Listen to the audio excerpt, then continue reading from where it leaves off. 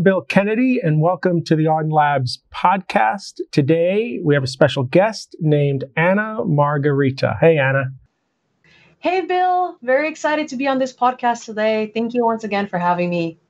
Thank you for agreeing to talk to us for the next hour. This podcast is about not just tech. It's really about getting to know people that you're seeing every day, whether it's on Twitter, whether it's at conferences. I know you do a lot of conference talks.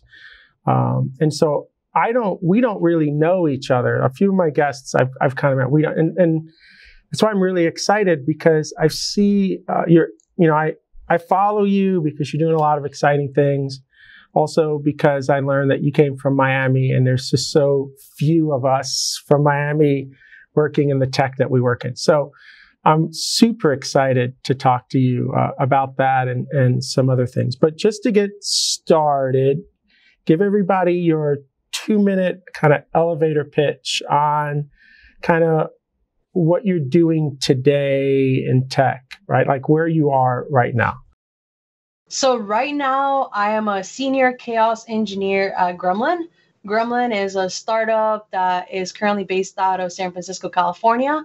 We help companies avoid downtime by proactively injecting failure into their systems. We are the category leaders in a space in the DevOps community called chaos engineering. Chaos engineering is thoughtful, planned exercises in order for you to build more resilient systems. So it's like a really niche space. I'm super honored to be here.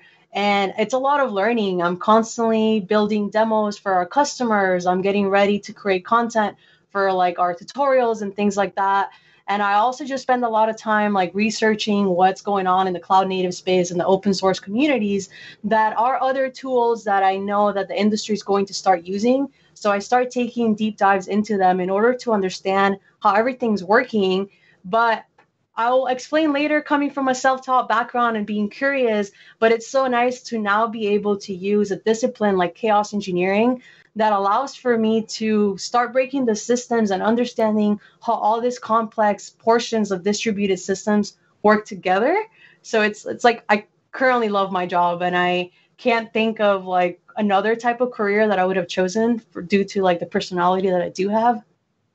So my brain is already overwhelmed with all of the things you have to be juggling in your head. But the other thing is, like, my first reaction is keep Anna away because she's about to bring our systems down and they may not come back up, right?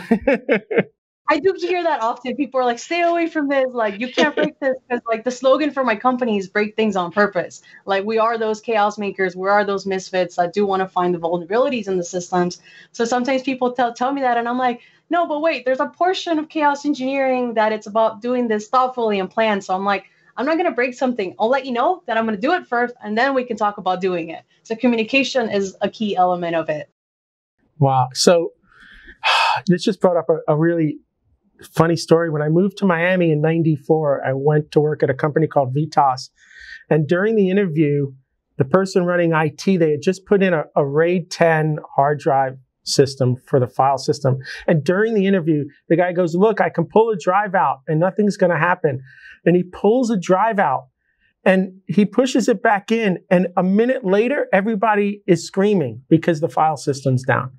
Needless to say, the guy didn't last a week after I got hired.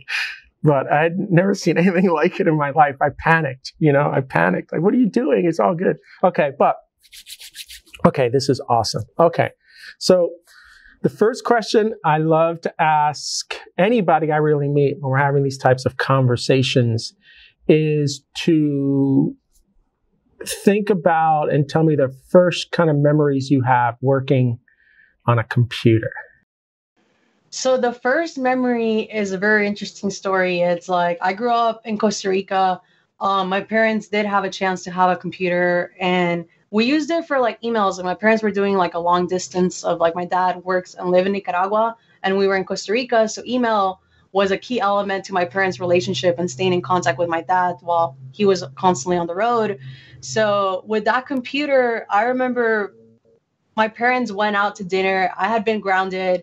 I was with the nanny at home, And I went onto this computer. This is Microsoft, like Windows, like 98. Can you tell us how old you are as a basic time? I was 6, 7. Okay, wow, 6, 7. Okay. I'm going to go on the computer even though I'm grounded because this is who I am. Like, I don't always follow rules. I like breaking rules.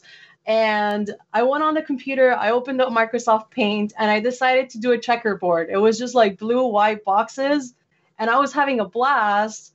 And then I thought I tried saving the file into the desktop. Well, it turns out that I actually saved the file as my desktop background.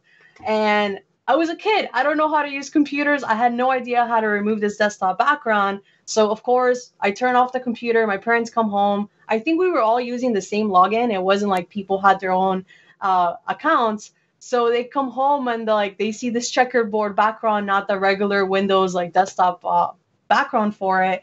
And they're like, who did this? What's going on? Like, I have a brother, so it could have been my brother or myself. And I think my brother may have not been home that day. So instead, they're like, was it you? And I was like, no, it wasn't me. It was my nanny. And I blamed it on my nanny. Mind you, my nanny never touched the computer. But in my head, putting the blame on someone else made a lot of sense as a kid, especially when you're a kid that's already grounded, that you are not supposed to use a computer. And that kind of became this story of mine of I remember where I created something and I loved it and I was proud of it, even though I was not supposed to create something. I was okay getting in trouble at that point. I felt comfortable with it. And that is something that I always kind of look back, because I did end up going down web design and graphic design for a while. And it was always no, I was creating art since I was 6 years old. On the computer. Nice. But you got busted at the end of the day. Yeah, I try to teach my teenagers all the time. Rule number 1, don't get caught. So there you go.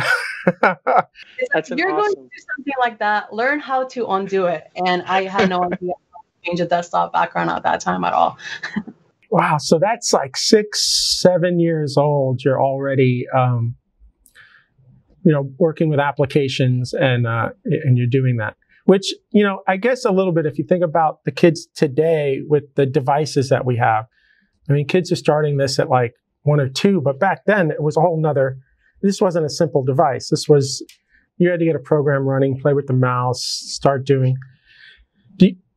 So do you think you knew how to do that just from watching your parents that whole time? Or was it, it just seemed instinctive, right? Maybe. I mean, it's hard to remember that far back, but instinctive. I think I had maybe used Microsoft Paint once, but I think I only used the little brush. And this time instead I was using the square brush. So this was me experimenting with something new. And I think it's very similar to I see my nephews and nieces at 4 years old pick up the iPads of their parents or their iPhones, and they're just going at it, using it better than their parents. And I'm like, you're 4 years old. How is it that you're born knowing how to use these devices? And I think it's just that intuition that you just kind of have that curiosity as a kid to dive deep. And because at that time, that was a computer for me, these kids nowadays have iPads and iPhones to play around with. You just already come curious. And I think you start losing the curiosity as you grow up. So it's making sure you keep it so you can continue having fun stories as I was a kid and I broke something and I got in trouble. I got caught. I didn't follow Bill's teenage advice of don't get caught. You learned that lesson early. All right. So then, so that's really interesting. So when would you say you started your journey into engineering, right? Not just painting a background, but software development or engineering, putting whatever that is. I started, it would have been, I'm doing all the math of what grade I was in. I was 12, 13. I started coding at 12, 13. I'm one of those kids. I got a chance to go to a middle school out in Miami, Florida, that they had an introduction to computers class. Mind you, the core curriculum says we're going to learn Microsoft Word, PowerPoint, and Excel. And that's cool. My parents wanted me to do that because they knew that these office skills were going to be useful for me later on in life. So it's just get it done with now. And I had the best computer professor ever, Mr. Rios. He's someone that like drastically changed my life in the sense of because of him, I am the engineer that I am now. And he, apart from teaching us Microsoft Excel, PowerPoint, and other programs, he also taught us Microsoft Publisher. So it was this tool that like not many people knew of or anything like that, but it was he was like create posters, collages on here, and then he taught us how to make like just a Word document pretty, like on the Microsoft Publisher. And then he would get that homework and upload it to his website. So he was like, I'm gonna grab this page, make it an HTML, post it on a website, and you get to go home, tell your parents this is the classwork assignment that I did. And I think that was like a crucial point of like me being able to show off my work that was like gave me some form of accomplishment and being proud of what I was doing.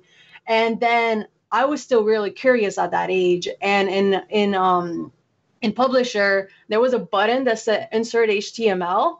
And I clicked it and it's like just a white box. And I was like, what is this? So at that time, the search engine that I was using wasn't Google or Yahoo. It was altavista.com. So I went on there and I was like, what is HTML? And it's like, cool, hypertext markup language. And I'm like, all right. And then it's like, you use this with CSS and you build websites. And I was like, okay. And then I go on MySpace, like I'm that MySpace era kid too, where I go on MySpace and it's like, well, you can use your savvy CSS skills and build some really neat ass profile pages and put glitter on your little cursor and have your music player actually hidden on MySpace. And like, I started learning how to code because of this. Like I wanted to put fancier things into my homework assignments in 6th, 7th grade, but I also wanted to make my MySpace page really awesome. And as I started making my MySpace layout pretty neat, people started finding out and they're like, hey, can you make me mine? Can you help me with this? So all of a sudden I'm like starting to do code projects for folks. And like a year or two later, like I continue learning more skills in HTML, CSS, and JavaScript that I launched my own freelance business by the age of 15. So it was just like everything happened so quick and out of necessity of like, okay, it would be helpful right now, like as my parents are going through a financial situation of like me being able to help out with those things and also start saving money so I can buy technology devices so I can continue learning and get down this path that I've been on. All right, that opens up a whole can of worms. So I'm going to ask you a couple of questions and we're going to come back. What year did you graduate high school? Just so we can put some time around this. 2012. Okay, 2012. So that means that you were talking probably about 2008, 9, 7, 2006, or okay. 2007, I launched my freelance business. Okay. So here's a couple of interesting things because as parents, especially back then, I don't think we fully understood what the internet was going to be in terms of time, in terms of the good things and the bad things around it, right? My daughter, who was born in 2000, I think I made lots of mistakes with her in terms of tech. But when it came to MySpace, I see that the questions I have there is, were you doing that work at home on the home computer? And were your parents at all monitoring that type of activity and behavior on MySpace? Because that's a pretty open platform back then. Yeah. So we had, like, this is in Miami. We had a computer in my brother's room, and I think that's when I was able to use it. For a while, we also had an office, like an office room that my mom was a lot of like word processing, Excel sheets type of work. So we would get a chance to use it. Like it was allocated time of like, you have to get your homework done. You can't be grounded. So it was definitely hard to use it. And the supervision came a lot later. Like I definitely got a chance to get away with more things earlier on in like MySpace days of like unlimited time on the computer. Then they started realizing that I was spending too much time. So like it was like time box. And my parents were smart. I give them credit. And I was also smart. So I knew how to get away with things really easily. But I eventually got a chance to get a computer in my room because I was starting to have a freelance business, like they wanted to be those parents that were supportive, even though this is like really, they don't know what's going to happen to this industry or how scary it can be. So I think my mom started finding out that I was on the computer at like 11 midnight. Like I was supposed to be in bed, like to wake up at like 6 to go to high school.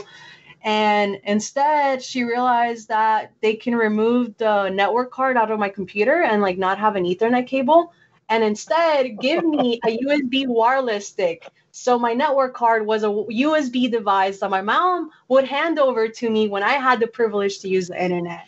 And I give them credit. Like that is genius. Like it's a different form of parental control. Like I appreciate this hardware driven of like you're now giving the keys to access the internet now that you've done your homework.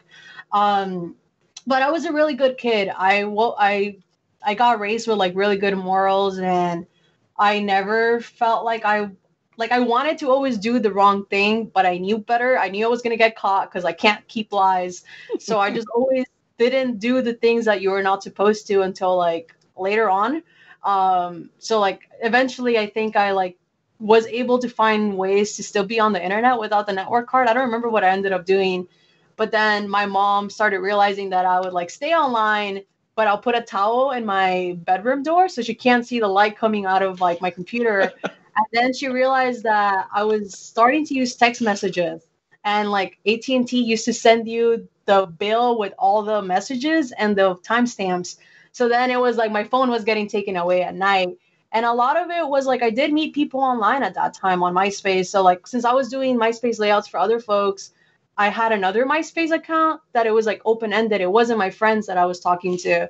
So I think at that moment it's very much of like I'm glad that my parents may have like putting more guardrails on it, because when we look at society nowadays, like harassment, bullying, and like the type of exposure that our kids have in the internet, like it's not the best place for them. No. Your parents were technical. Like when you really step back and think about it, they were technical, right? Or were they? They were scrappy. They were scrappy, and they always expected the worst out of me. And I did have a brother that was 10 years older than me, so I think I never talked to him about this, but I wonder if he had a say into my punishments and like, no, we're gonna get her a wireless USB stick, and this is how you control it. That's now over Thanksgiving. That's the conversation to ask. They were, yeah, that's really amazing. Okay, so you're in high school, you're getting pretty proficient with HTML, CSS, JavaScript, MySpace pages. People are paying you to beef up their presence on the web. You're doing this through high school while still trying to get computer time at home and finish your high schooling and all the other trouble you're getting into, which is, the busier you are, the better off you are, right? So you're maintaining a really busy schedule here. So let's talk about your senior year, right? You're doing all this stuff, but you're about to graduate. So you got to start thinking about what's next after high school. So where's your head in terms of what the next step is? And I'm asking because if you've got a successful business going, maybe university isn't necessarily at the top of the list, because why do I need school? I'm making money already. It's so I'm really almost interested. like you knew me then, Bill. Like you knew exactly where my head was at. So it was really weird. It was like I love my story because it's so untraditional. Like I got to the point that I was like, school, what is the point of school? I'm making money already. Like what are the B's and the C's that I can get so I can get my degree, make my parents happy, but still get a chance to do what I love. So I got to the point of like, I had launched my freelance business like ninth grade. So I'm already having income coming in. I'm helping family, getting more money for my computer. And then I also started working. So I started taking internships in web development and like software engineering in a way.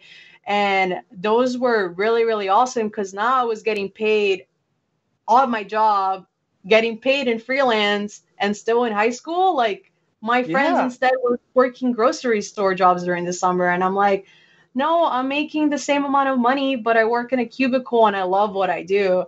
And around like senior year, like it was nuts. I was crazy enough to do my junior year and senior year together. I got out of high school in 3 years because I was just like, I want more money. I want to be in the field. And senior year was insane. I was like vice president of like clubs in high school. I didn't do an internship throughout the year, but I was like a webmaster for my high school website. We completely rebranded the entire high school website. That was like one of the projects that I did my senior year while I was applying to scholarships, while I was applying to universities. And the scholarships that I was applying to, it was also like pretty known stuff like Coca-Cola scholars, Posse scholarship, like opportunities to get like a full ride to university. Because during like 10th, 11th grade, I wanted to go study architecture. I was like, I like design.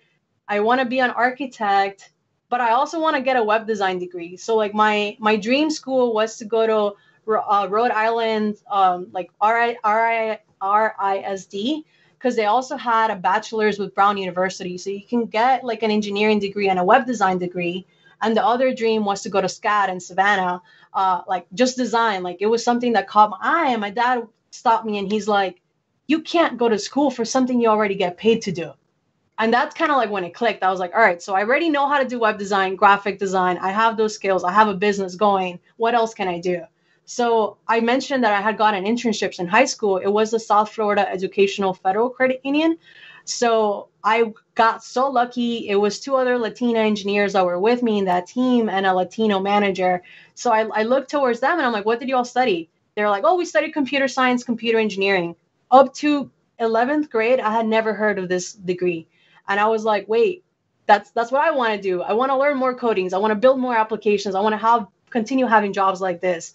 So I ended up deciding to study computer science. I got a full ride to go over to Mount Holyoke College in Massachusetts. And then I also got a full ride to stay in Miami. And if I stayed in Miami, I would get a chance to get paid to go to school. So I went to Miami-Dade College, the honors college.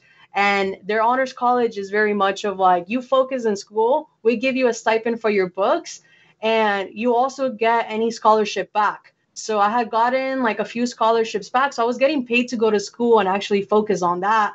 But of course, because I was so hungry to continue learning and working, I did a lot. I interned at Google my freshman year of college. I kept working with them for the later 2 years. I was still interning at the credit union. I was still trying to do freelance. I was joining like high school mentorship programs, even though I was a college freshman.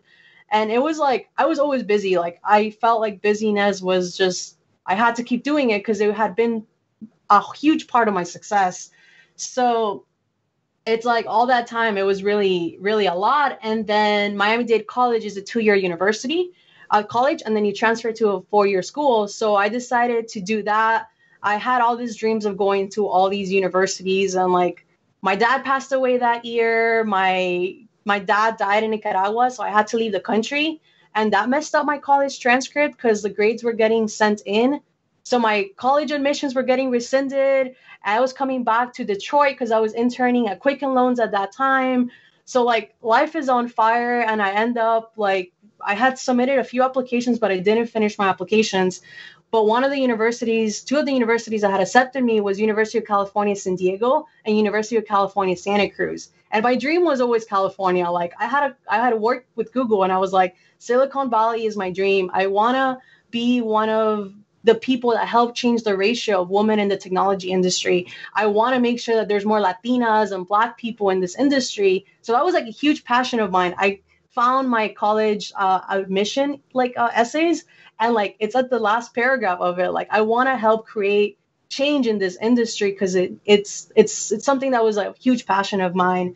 So I ended up taking my opportunity to come out to University of California, Santa Cruz, to study computer science. So I transferred in 2015, and I stayed in school 8 months. I realized I was miserable.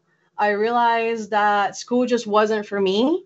So I decided to drop out. I had already gotten full-time software engineering job opportunities, and it was like, no, Anna, you say no because you need to go get that college degree. I come from a Latino household. Like, get that paper degree is the thing your parents strive for as an American dream. Like, they want a better life for you. So having to tell my family, oh, no, sorry, I'm leaving school because I'm going to go pursue my career that I can get more money. Like it was really, really weird. And I'm really glad that I did it because I was miserable. I was, at that time, I didn't understand what mental health, depression was and all this. And like, it was a really bad time for me. And I left school and I went to work at Uber as a software engineer. Like I knew what I was worth. Like I was just like, I am miserable, but I know I love coding and I can do that. So what is my path here? Who do I need to contact? And part of that, like it wasn't easy. One of the things that I got lucky is that I had a good mentor that allowed for me to build a professional brand around myself early on. But then I was also curious. So I joined Twitter in like the first 2 years that Twitter was around. And I used Twitter to my advantage to network, to try to find like the tech community in Miami. I was like a huge part of like hashtag Miami Tech, like growing that out, all the conferences. And because of that, I got to meet people that were connected to the Silicon Valley industry. And then I started realizing that there was a huge community of Latinos here, but I didn't know anyone. So then I started looking for Latinos in the Bay Area that were working at companies. And then I start meeting people through Twitter. So I start forming these friendships when I'm based out of Miami and I'm like, I want to be there, but I'm here. What do I need to do? So like things kind of started lining up and I was able to come back out and like I've stayed here since then. Okay, there's a lot to unpack there. A lot to unpack. I have a very untraditional story and I'm so proud of it because it's like it was a lot of struggles and failures and like having to figure out what tools do I have near me that I can use for my advantage. So what I'm there's a lot of things I could ask you, but what I want to focus on, for me, what I find interesting is being in Miami, which honestly, I've been here since '94. It's not a tech city that like you see in California, like you see in Colorado, like you see in New York. It isn't, right? Yet you were able to get access to these internships and jobs from here. And I find that completely fascinating because that's not, one, it's not necessarily obvious. And two, it's not necessarily easy. So how was it that you identified these opportunities while being in Miami? And was it as simple as just applying for it? Like, this is mind-blowing to me that you had access to things that in my world here, people just don't have access to because we don't live in California. Just focus on that a little bit. What was it that you were doing to find these opportunities for these internships like Google and the rest of it? Yeah, so in high school, I went to magnet school. So I went to a school that had a specific focus on information technology. So I did get web design, graphic design classes in high school. But the classes, it was knowledge that I already had. I had already learned this. So I was just there to do the assignments and leave. And that the teachers started realizing that. So they gave me more opportunities. They allowed for me to get certified in Adobe Dreamweaver, Photoshop, Flash. So I started getting certifications under my name like really early on. And I was like, this helps people get jobs. So all of a sudden, my resume is getting really beefed up. I was doing a lot of community work, like building websites for organizations too. So by the time, so the other thing is that the high school that I went to is part of something called National Academy Foundation. Fast forward to now, I now sit on the board for them, and they're an organization that helps high school students be career ready at a really young age. So the high schools are geared towards you take one of your electives, whether it's information technology, engineering, hospitality, finance, business, and then you become a graduate within this organization. But one of the key elements of NAF is that you spend one summer doing an internship. So they have partners in so many of these cities. We're around in all the United States, and there's high schools that are geared towards this. So they have partnerships with Carnival. They have partnerships with the Miami Aquarium, with the Software Educational Credit Union, Perry Ellis. There was a whole bunch of little organizations that had a few high school interns. And I was one of those lucky few that was able to get an internship in IT.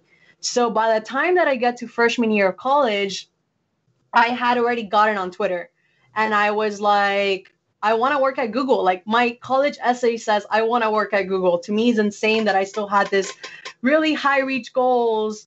And I got that in my freshman year of college. And I was just like, I went on Twitter and I looked up Google internships and I started finding the links to apply. Like I didn't know that Google had a whole bunch of programs geared towards students because I had no knowledge. Nobody told me that. So in Twitter, I was able to find them and I applied. And it was that thing where I wasn't going to apply because Miami-Dade College is a 2-year university. And guess what that application said? You need to have a 4-year degree. Like you need to be in a 4-year university. So I was like, I am already disqualified. I met every other qualification. So at that time, my best friend was like, no, girl, like you're doing it. And I was like, no, but my computer science teacher won't write my recommendation. She's like, have you tried? And I was like, I haven't. So I go to his office hours and I was like, hey, Eric, how do you feel about writing a recommendation for me? I've only been in your class 3 weeks, but look, I've been a freelance developer for all these years. I'm only here because I need a degree. He wrote the recommendation. I got into this internship program. It was 30 students were in my cohort. Everyone was from an Ivy League. I was the only community college student. I was the only Latina in that room. And everyone's like Harvard, Stanford, Yale, Princeton, like the dreams of like going to those schools, like those were things that I always had. And I was like, I just got the same opportunity that a Harvard MIT kid got. Like, damn. And it was because of being curious of like, what tools do I have near me that can help me get there? And like, Twitter was that for me. Like, I was able to network, I was able to find links to those applications, but I also found ways to make myself stand out. Like, my resume, it's built on like Adobe InDesign. Like, it's really pretty. And it's when you think about recruiters only having 10 seconds to look at your resume, mine stood out. My business card was the exact same design as my resume, and my website had the same color scheme. So it was like, because personal branding was something that I found attractive and fun, it made me stand out. Wow. So this is amazing because what's the organization? You said it again? National Academy Foundation. The website is naf.org. Okay. So, what you're describing, I'm going to date myself a little bit, even though I didn't go to high school in the 60s. In the 60s, high schools were designed around preparing you for the job market. You didn't necessarily go to university. You didn't have to. They were very career oriented in the 60s. There were a lot of, and what I'm hearing is that this organization is kind of bringing that back. And I think that's really amazing because I from what I'm hearing, I mean, that's really contributing a lot to where you were at the end of high school and the beginning of university, at least, right? To get you to a place that you probably wouldn't have been at if you had gone to South Miami High School, right? Yes, exactly. And that was my major reason for going back and volunteering with them after all these years, because it was like, I am a product of the mission of this foundation of like, kids need to be career ready. The earlier, the better. So I was able to find my passion in middle school. Some people can't find it until they get to their master's degree. So the closer you get to have these kids start thinking about, what do I want to do for 30 years of my life in my career? Like, what is going to make you feel happy, get money, and like make you feel fulfilled? And I do think that we need to start bringing that back, especially in the current job market where like technology is something that is so needed, but it's also like every industry should have opportunities for people to break in with a different type of non-traditional learning. So that's kind of like where NAF kind of fits in. You get those internships of what the traditional day-to-day looks like in that industry as an accountant, as an engineer, as like, I'm blanking out on like other things, like people working in hospitality business. So like all the hotels and tourism out in Miami, like they had academies for that. So the internships were really geared towards like, this is what you would do in 10 years if you were to pursue your college degree, like that's kind of what they tell you in your internship. And to me now, like that sometimes doesn't happen. And I think in this pandemic world, like we can push for it to be more, because we have those resources. Everything is virtual. Like people can actually explore a lot more. But a lot of it comes to you don't know that you can do certain things because you're not exposed to it. And it goes back into like representation being really important because like if I would have never met those engineers in my internship, I would have never learned about computer science. In my web design class, nobody came to talk to me about like, hey, Anna, you can get a computer science degree or anything like that. So the same kind of applies to you don't know that you can go be a paramedic if you've never met someone that looks like you that works in that field. You don't know that you can be a music artist or a producer or an actress because you don't see someone that looks like you in that industry. So part of it was getting ready to think about careers at early age, but a lot of it also comes with like, is there someone that I can look to as a role model in this space?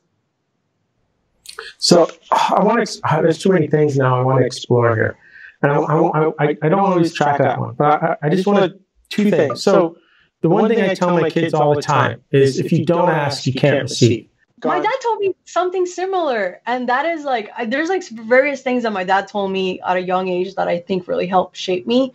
One of it was every single door is closed. You have to go knock on it and see if it's open. It doesn't cost anything to go knock. So it was like always apply to everything. Always go try something. But you applying for the internship is pretty much in line with those ideas because you weren't going to do it.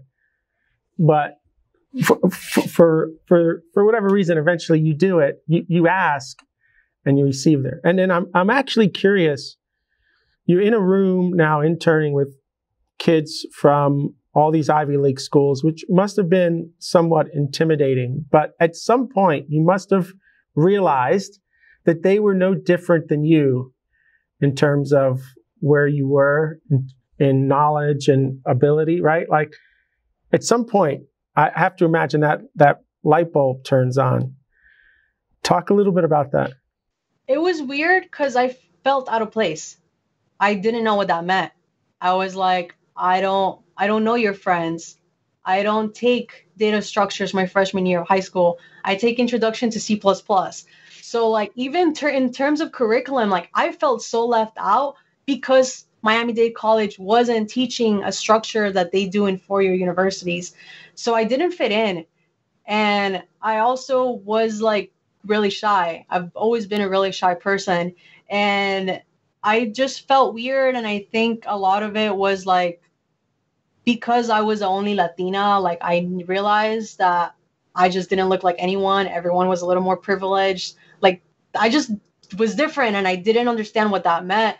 So that triggered like imposter syndrome for like many years. And like I did that internship at Google. I went to Quicken Loans. I worked at a startup in Miami. I would go to tech conferences. I stayed working for Google. And I just always looked around and like I never felt like I fit in there. And that became more apparent at Uber. Like Uber really brought it to the flesh of like, you're not like these people. Like you're very different. Like you're you. And I didn't realize that I can bring my whole self everywhere I went. And it was weird because in that portion of like having the same skills, like I knew that I had gotten the resume for it. I put in my time in learning all these programming languages, putting my projects out there, that I knew I deserved to be there, but I didn't feel like I belonged. And it was just like, should I leave? And like when I work at Uber, like that's a whole other story, but it really made me want to leave the tech industry. The amount of times that I was crying because the job was toxic. I hated my job. Like I remember calling my mom one day and I was like, hey mom, I'm leaving tech. I'm going to go work in marketing. Like it's something I already kind of do and I'm good at. I can't do this tech thing. And a lot of it was just because I didn't find the space. So I started finding like more Latinos that work in this space and started to like be with them a lot more and like really find a place that I fit in where it was like, no, you get to continue being as loud Latina that you want.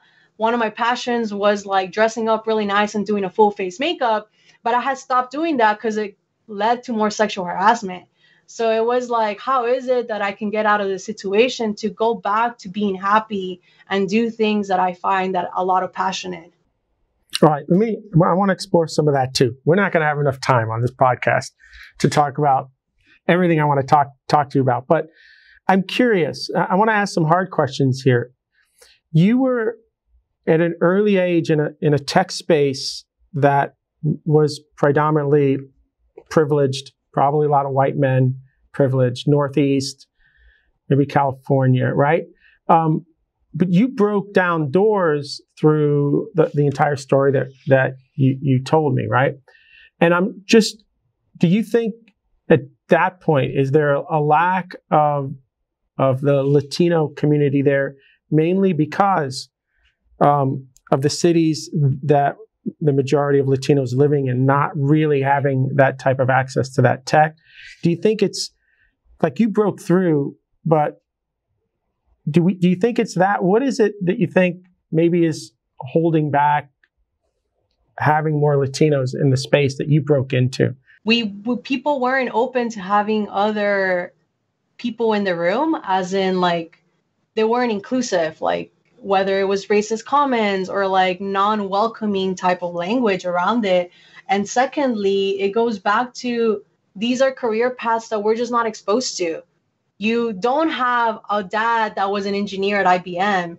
You don't know an uncle that was able to have an Apple computer. And like those things are so not in line of sight for us whatsoever. We don't grow up close to the technology industry whatsoever. The technology industry has been prominently based out of Silicon Valley. And when you think about even the immigration patterns, like there wasn't that many like Latinos coming out to Silicon Valley. Like they were going down to LA. And if they were out in San Francisco was so far away from Silicon Valley in that moment that those things weren't there. And there were a lot of other Latinos that came before me that broke in, but I hadn't met them. So I always felt that I was one of the only ones, and I had to like brute force my way into it. I had someone that told me, you fake it till you make it. And I thought that was the best advice that I was ever given. I look back at it and I think I don't like tell people to do that. I think by faking it till you make it, you lose yourself. You stop bringing yourself to work. You stop listening to how you actually feel. And you're literally putting a happy face in and you're following the American dream. Like you're following what the traditional white privileged person does when our cultures and ourselves, we're so different and we don't let ourselves choose our own path because we feel like the only path to make it to Silicon Valley is the white male path, and we try to fit in. And all of a sudden, you can't fit in because we're not like them. So it's a lot of like you having to realize if you're in that pattern, like you have to realize it yourself and like break out of it. But then it came to this whole like I need to be louder, like I need to advocate for this more because there is not fair for other people that want to break in that they're like, oh, I'm not going to do it because there's no one else that's going to welcome me. And I'm like, no, we're here. We're loud. We're proud. We're small, but we need more Latinos, more people of color in this industry. So I've kind of like made that my story where I'm like, no, I faked it till I made it. And then I made it and I burnt out. So yeah, I want to talk about that now. So it's 2016 and you're at Uber. Right? You've decided that you're not going to finish that university degree. And you were forcing yourself down that path because you thought that's what you had to do. And then you finally realized, look, it's not about what I have to do. It's about my happiness, my well-being. I'm ready. You go out, you jump out, you get into Uber, and you're having problems at Uber in terms of not fitting in, again, because you're the only Latina in the room, right? And you said you were ready to quit a couple of times. What was it that allowed you to keep, how long were you at Uber for? So from 16 I was at Uber for 2 years. So, okay. So for like say 16 to 18, what kept you there? How did you stay there for 2 years and not quit the industry? Thank God you didn't quit. I'm asking the question in case somebody's listening to this right now and unfortunately having some similar experiences and ready to quit, and we don't want anybody to quit. So what kept you, because there's this beautiful light at the end of this tunnel that we're trying to get to in the next 20 minutes. And so what kept you there for the 2 years? What got you to that next next door? So two things. One of it was community. I was able to tap into the Latino and tech community out here in San Francisco. So there's a community called Tequeria. It's basically a Slack community that's just like Latinos across the globe that work in tech.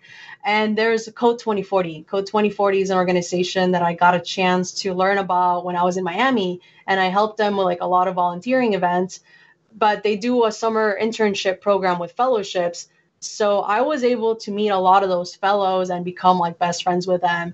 And they knew what was going on at Uber. Like publicly, the company was going through some rough stuff, and they knew me. They knew who I was before I joined Uber. They had gotten a chance to meet me through these communities, and they were just like, you don't deserve this type of treatment, you don't deserve this type of toxic work environment, like you can do better, Anna.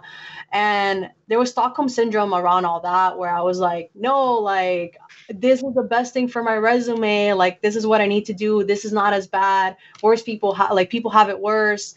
So I like tried once again to continue making it, and a lot it was like an egotistic thing where it was like my dream was to work at Google. I got a chance to work at Google too early. So what thing do I put on my resume on top? And it was like, I need to go to this unicorn worth billions of dollars, and I need to stay there. And until I was able to get off my big horse of like, I need to do all these things, is that I started to realize, no, I know my worth. I know that there are other companies out there that are going to treat me better. Things that I report to HR are actually going to get taken care of, that I don't need to be putting 60 hours when I'm getting paid for 40. Like it was kind of like realizing my worth, but I couldn't realize my worth without my community. And another portion of it too is that I needed to seek change. So when all of this is going on, like the culture is like publicly known that it's really terrible for minorities, I had to be public about it. And when that publicity kind of came out, I was like able to share my story around like what it was like to be a site reliability engineer at Uber, but also being careful with how much I was sharing because of like legal stuff going on. So I ended up finding lawyers that I talked to, and I was like, I need to find a silver lining to this situation. And the silver lining was, we're going to lead a class action lawsuit against Uber for discrimination on equal pay, discrimination against female software engineers, Latinos, Black, Native American, and mixed race. And we ended up settling for $10 million, like around that basis of, you didn't pay minorities the same amount that you were paying your white males in actual salary and in actual stock. And part of that class action included another portion around hostile work environment. If you had gotten like harassment, discriminated in other ways apart from equal pay, you submit into it. And with that lawsuit, one of the things was that I didn't want an NDA. I wanted to be able to share my story of what it's like to pursuing legal action against a Silicon Valley giant, to, hey, you don't have to take crap from anyone, to, no, we need to hold people accountable. Like, we belong in this space. And if you want inclusive technology, we need to be part of the solution. But you also need to change your ways and allow for us to seek that change. All right, we got 15 minutes left. I want the last 10 minutes to talk about Gremlin and that stuff. So in these next 5 minutes, the question that pops into my head, and I didn't know any of this. This is why I don't like doing research. I like hearing people's stories and where they go.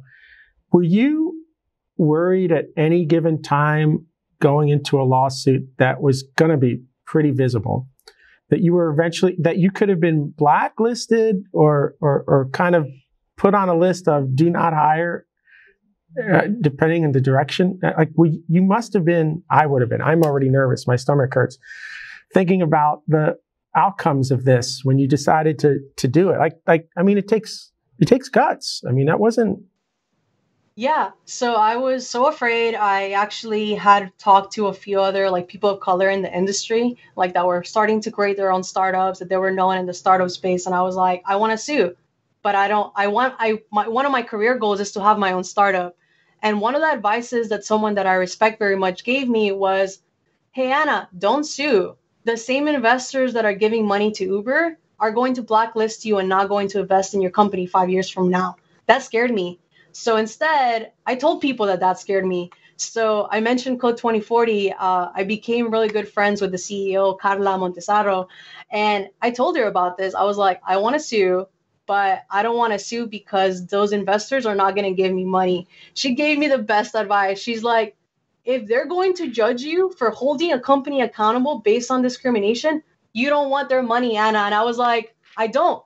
If you're not able to understand why I'm standing up against discrimination and bringing more people of color and inclusive spaces into technology, I don't want your money for my company. So that is what made it click. I think 3 days after, I went back to the lawyer, signed everything, and we pursued action.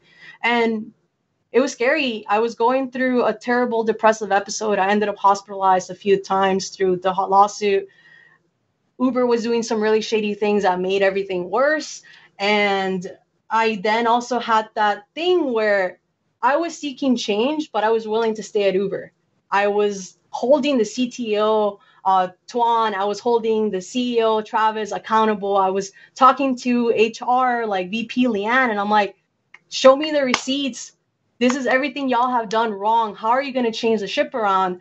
So because I was so involved and trying to still do engineering, trying to still fight for diversity and inclusion, I completely burnt out. And then through all the mental health programs and like the lawsuit and stuff, I realized that I couldn't stay there. I realized that my fight was over. The lawsuit was the best thing that could have come out of it because it was giving money back to the people that didn't get paid. But we also put systematic changes in place of like, you need to have more mentorship for minorities. You need to actually create programs around this and give bonuses based on like D&I initiatives. So I knew that that was my time. It had ended. So I was able to start being like, I need to start looking for a new job, but I don't know where to look. So when I started my search was around the time that Gremlin came around. And my manager, like the person that I ended up joining Gremlin for, was Tammy Bryant.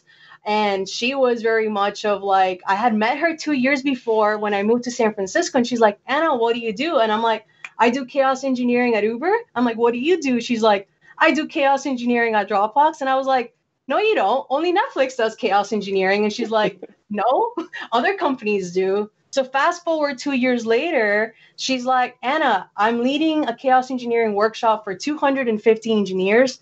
Do you want to come do it with me? And I was like, yeah, sure. Why not? Like, it's a free ticket to SRECon and I get to learn. But I was so scared. I was like, Tammy, I don't want to teach 250 people that are sys admins for 20 years how to do this. So she's like, you've done this before, Anna. Believe in yourself. You got this. And we got a chance to run that 3-hour workshop. I started talking to companies at that conference. I tweeted out, like, I'm looking for a job. And then Tammy looks at me. She's like, you want to talk to our CEO? So the next day I talked to Colton Andrews and he's like, hey, Anna, do you want to interview? And I did my interview loop. And I was like, I straight up told the founders, I was like, I'm going through a lawsuit. Like, you do understand that that's on my record. Like, as public knowledge, like, how comfortable do you feel with this? And they were like, you're doing what's right. We're going to stand behind you. Like, I found the spot that was willing to take me with me standing up and being an advocate and being loud. Because guess what? I was doing the right thing. And if a company is going to look the other way because you held another company accountable, you can probably find another place. Yeah, that's amazing. Amazing story. Yeah, I love. Okay, so this is so much, but I want to make sure we talk a little bit. And I didn't know you were working with, or for Tammy. I didn't know that. That's, yeah. I love everything that Tammy's doing. I don't know why I never made that connection. And so I'm going to go back on Twitter now and stitch that together. I got to get Tammy on the podcast too. But all that, okay. So I want to spend this last 9 minutes we have talking about chaos engineering because I think we could agree in this bold statement that not enough companies are doing it, and we've probably got a lot of. I always say if you're an engineer and you're not walking down the street waiting for the lights to shut off because you know everything's being held by Band-Aids, rubber bands, and bubble gum, then you're just not engineering yet. Yes. And I try to tell people too, I go, trust me that even at Google, there's a Gmail engineer running down the hall at least once an hour because something's down. So even though those systems look like they never go down, somebody doesn't have email right now. It's just not you, right? And I think engineers need to hear that sometimes, because we're in an industry where like we're being asked to be perfect every time we sit in front of the keyboard, even when we're typing out code or we're typing out something. Like, we're being asked to be perfect. It's impossible. So this is what I want to the last 8 minutes here, right? Because we have production systems here at Ardan. We're not doing anything to even breathe heavily on them. So if somebody wants to get into this space where they really want to make sure that their systems are handling all the chaos, like what are the first steps? What do you do? How do you start this and not? My stomach hurts just thinking about it already, by the way. My stomach hurts. So how do you go about doing this at a high level? Like, what's the plan? So part of it is like, it's a culture change. It's starting to accept that failure is okay, that our systems are going to break and it's going to cost us a lot of money. So how is it that we can break our systems on purpose so that when they do break, it breaks in a smaller scale, or it doesn't cost as much money, or the engineer actually knows how to fix it? Because these are complex distributed systems, and like as you mentioned, like if you're not that engineer that's thinking everything's going to break, how do I fix it? You're not engineering right. Like, that is really on brand, because this software is all brittle. Like, it's all just binary code of on and off, and one little failure is a cascading failure across your stack. So part of it is starting to have those conversations of like, things are going to break. How do we handle them? How do we make sure we're not throwing blame around? And how is it that when it fails, we're learning from it? So part of it can just be as like, let's look at our past failures and have discussions around that. And then start having that conversation. If we were to recreate the conditions that caused this incident, this outage, how would we do that? And then, or would we be resilient to it? So looking at that past incident of like, oh, one of my systems went down and my website stopped loading. What can you do to make sure that you have another backup system running, that website is never going to go down? And when you're actually looking at doing chaos engineering, it's a way to learn more about your systems by using science. So you use a scientific method, you come up with an experiment, you create a hypothesis, you have things that you're going to be observing, you have conditions that are going to cause you to stop an experiment, and you do every single experiment at a small scale. If you don't know how it's going to behave when you only target one application, one host, don't go ahead and run it on 100% of your hosts across your fleet. And it goes back to, you start small. I go ahead and I increase 10% on my CPU just to make sure that maybe I have another host coming up if this one maximizes on resources. And then you go ahead and you inject 20% after you be successful. So a lot of it is just like slowly ramping up. So it is a long roadmap of building reliability. But at the end of the day, the end of the tunnel is that you're going to have less incidents. Your engineers are going to be trained properly. Your mean time to detection is going to be smaller because you fine-tune your monitoring. And overall, your engineers might be happier because they have less burnt out because they're getting paged less. They have less pager fatigue. So a lot of it is just like getting started with that conversation of like, are we okay with talking about failure a lot more? Like, we know that systems, whether it's people or nature, after they fail, they like learn how to bounce back and be better. And that's exactly what we're doing by doing chaos engineering. You're injecting failure in order to be more resilient later. All right. In 1 minute here on this question, how important is it to be architecting your systems early on for this? Because if you have to be able to affect 10% of your workload with the idea that then 10% is about to get a 500, right? Like, you have to have some architecture in place to be able to do that as well, right? So how important is it to architect in the beginning for this, or is it okay to come back in later, re-architect how things are laid out? My personal opinion is that it should be done as early as possible, whether you're building an MVP of a startup, whether you're only a company that has only one Kubernetes cluster and thinking of like scaling in the next few years, making sure that you're resilient to those early failures. Like, why not? Like, get the work done in now because it's going to pay off later. And it's just asking yourselves, what happens if X goes down? I expect Y. And then you can start really architecting of always having that redundancy, making sure that things are gracefully degrading and that you're always thinking about that user experience, that the systems are not down and that your customers and your user base are able to do what they came to your organization to do. So what I love about this entire hour that we've had is that you found a job where you're allowed to go and break stuff scientifically, but you're like in a world of chaos, which has seemed to be in your personality from the time you were 6 with that checkerboard, right?